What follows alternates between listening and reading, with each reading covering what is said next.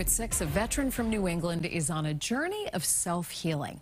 He's walking from Maine to Miami and then to Washington State. It's quite a journey. Today, WBZ's Brandon Truitt caught up with him in Gardner.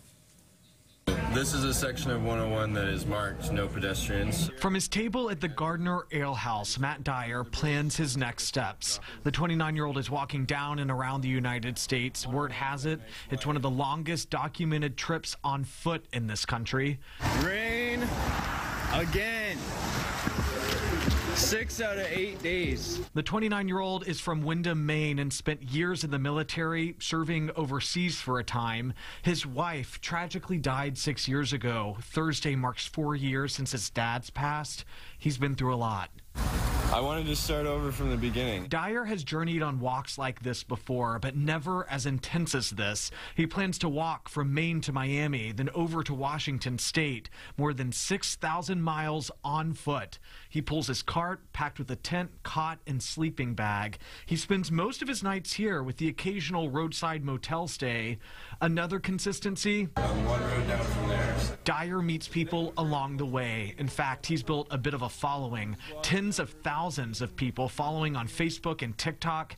He ran into a few of them during his stop in Gardner. There's so much to appreciate about it. Being spontaneous and not doing much pre-planning. It gives me the flexibility to have fun.